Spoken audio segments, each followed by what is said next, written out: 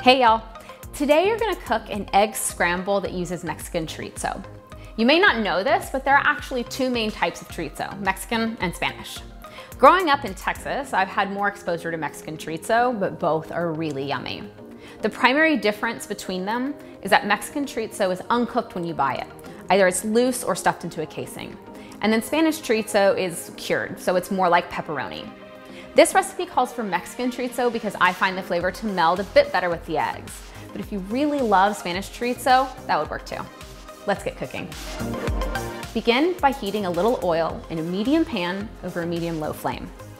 Once the oil is hot, add the onions and cook for about 10 minutes. When the onions are cooked, add the chorizo and mix together with the onions. Allow the chorizo to cook for 5 minutes. Flip the chorizo over and cook for another 5 minutes.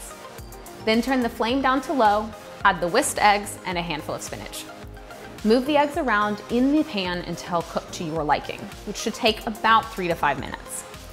Once the eggs have cooked, plate everything and add a pinch of salt if needed. Enjoy.